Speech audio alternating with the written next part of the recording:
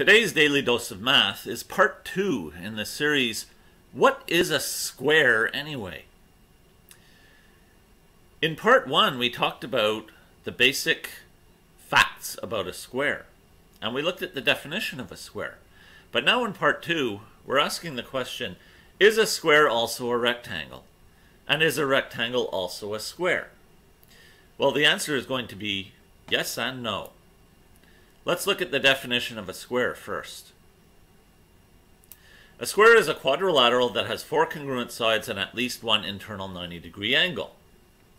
We can see in this diagram of a square that the 4 sides are congruent, as shown with these little lines, and that it in fact has 4 internal 90-degree angles, as shown with these little squares on the corners. Now, is a rectangle a square? A rectangle has the 4 internal 90-degree angles, but it doesn't necessarily have 4 congruent sides. Instead, it has 2 pairs of congruent sides. Now let's look at the definition of a rectangle.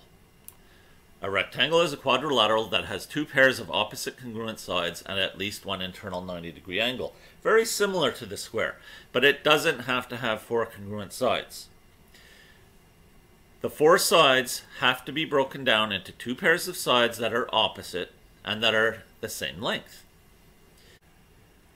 Therefore, a rectangle is not necessarily a square, because it doesn't necessarily have to have 4 congruent sides. A square, though, is a rectangle, because a square has the at least one internal 90-degree angle, and yes, you can say it has 2 pairs of opposite congruent sides. Even though all 4 sides are congruent, we can still say that it has 2 pairs of opposite congruent sides. So the answer to today's question, is a square a rectangle, is yes. And is a rectangle a square? Usually, no. This is part 2 of What is a Square Anyway? Today's Daily Dose of Math. Please like, subscribe, and share.